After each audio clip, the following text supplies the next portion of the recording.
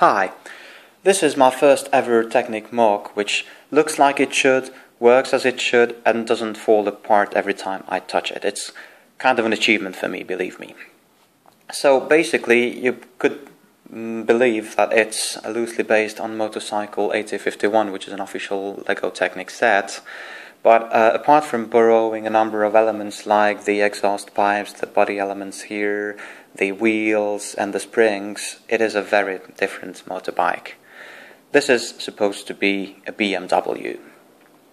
Motorbike 8051 has a 3-cylinder engine, the 3 cylinders being in line on the front of the bike. This one, like any BMW motorbike would, has a boxer engine, which I'm going to show you right there, dismounting the body.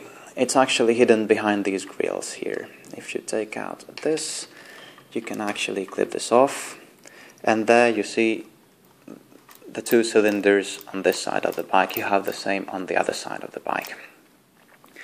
Now there is a second feature to this motorbike, and this was the main reason why I started to build it. I wanted to build a gearbox that works like the real thing.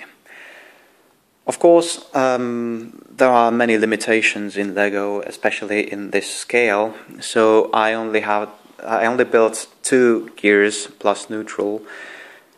That's the gearbox in there. And in order to save space, I actually cheated a lot, because basically gear 1 is on this side of the engine and gear 2 is on that side of the engine.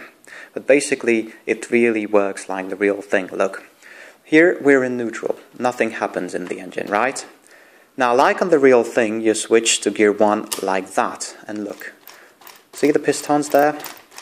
And then, like on the real thing, you switch to second gear and look at the pistons now, see? And then back to neutral. Kind of cool, isn't it?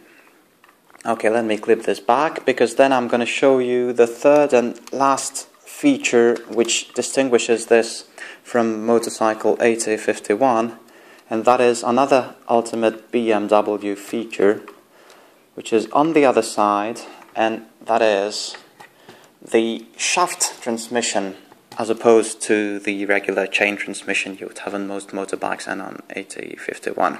See, this shaft here does the secondary transmission from the gearbox to the wheel. It's fully operational and follows the motion of the springs when you hit the road.